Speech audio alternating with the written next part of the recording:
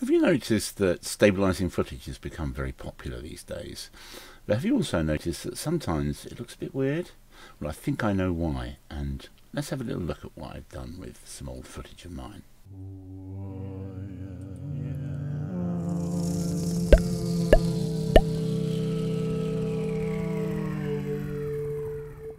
I've muted the footage because you don't want to hear me waffling on as well as me waffling on, if you get what I mean. Yeah, this is the original footage, and yeah, you know, it moves around a bit as you'd expect, really. You know, it's only handheld. In fact, I'm sort of doing it selfie style.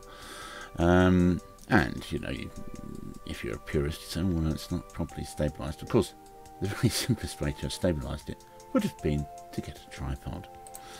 And then this is the first attempt at stabilising it. And this is the one that I think looks a bit odd, and I wonder if you know why. I wonder if you can spot why. This one I think looks a bit better, and I'll leave it up to you to decide whether or not version 2 is better than version 3.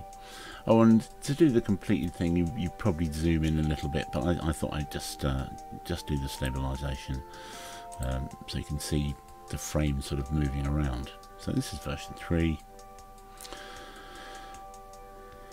And version 3, basically, I've targeted the window in the background, but with 2 points, so it adjusts rotation. With version 2, I've targeted the window in the background, but just with 1 point.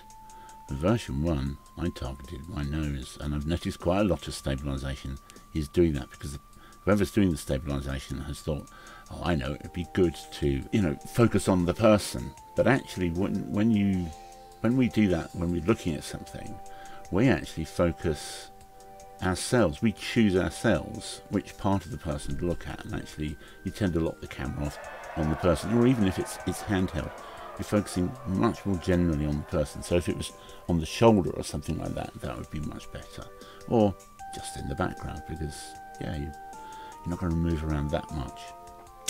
So that's what I've come up with. Tell me what you think in the comments.